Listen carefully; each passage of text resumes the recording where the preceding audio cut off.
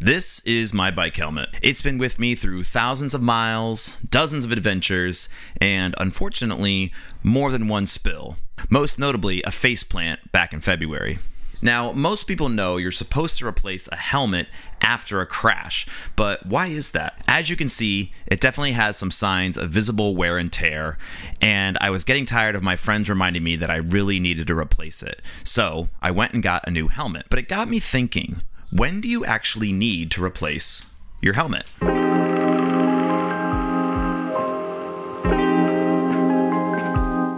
Welcome back to the channel. If you're new here, my name is Andrew and this is Bike Life Unchained, a channel where we explore bike cultures in cities all over the US and beyond.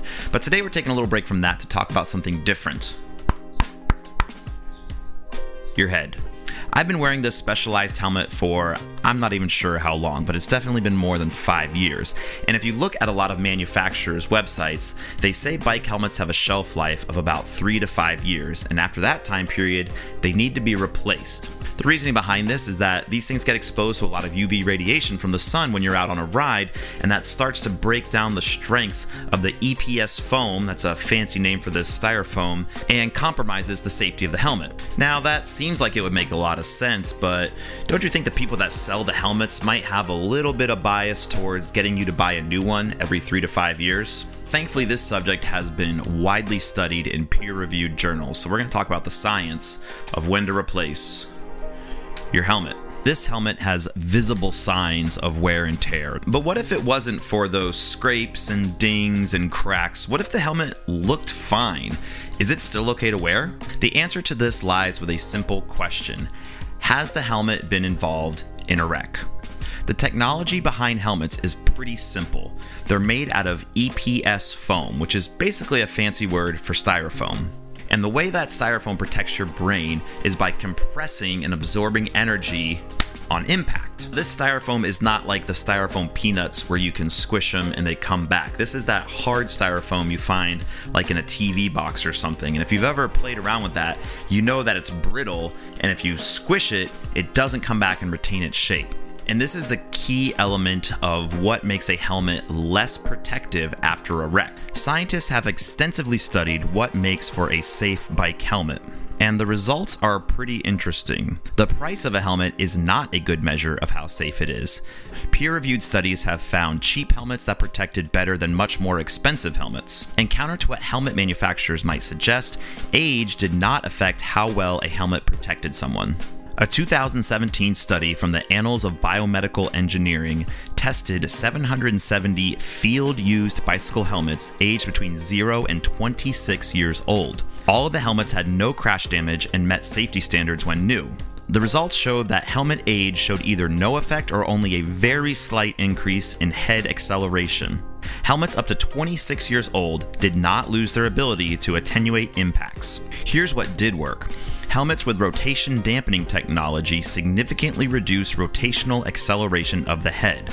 For example, helmets using the MIPS low friction layer showed up to 30% reduction in rotational forces transmitted to the head. Alright, great news. Just because this helmet was cheap and older than 5 years old does not necessarily mean that it needed to be replaced. It even has the MIPS technology that keeps my brain from getting thrown around too much inside my skull. But if the helmet has been involved in an impact, that changes everything. A fascinating 2021 study found that helmets can lose their protective ability even when they look okay on the outside. To test this, researchers dropped bike helmets from heights that produce concussions, about 90 to 100 Gs of force. They then tested the foam inside and showed before and after photos to everyday people. And the result was that most people couldn't spot the damage. But the lab test showed clear changes: crushed foam, stiffer material, and a reduced ability to absorb future impacts. The damage was there, it just wasn't visible. The implication is unambiguous. A helmet can be rendered unsafe after a crash even if it looks fine. Now that might sound pretty intuitive, but in practice, a lot of people don't do this. A study of equestrian riders found that 78% of them did not replace their helmets even after a crash, which goes against all safety guidelines. And I'm not proud to say that I continued wearing this helmet for several months after my faceplant in Arizona. All that to say, it was definitely time to do some helmet helmet shopping.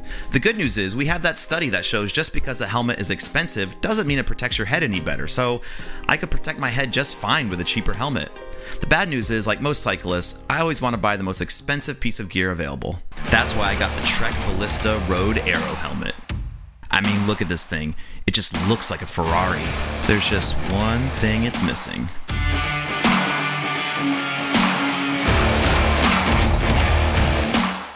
Alright, so you don't need to buy a $350 helmet to protect your brain. How do you know which helmet will protect you? The good news is the engineers at Virginia Tech have a well-established safety rating program for helmets of all types, including bike helmets. They rank these helmets with a STAR method, which stands for Summation of Tests for the Analysis of Risk. It's a way to figure out how well a bike helmet protects your head from getting a concussion in real crashes. The helmets are dropped onto a tilted surface to mimic real-world bike crashes where your head hits the pavement at an angle, not just straight on. They test 6 different locations on the helmet, 2 crash speeds, and 4 helmets per model, so it's not just a fluke. So that's 24 crash tests per helmet. The helmets are then given a score based off these tests. The lower the score, the better the helmet was at protecting your brain.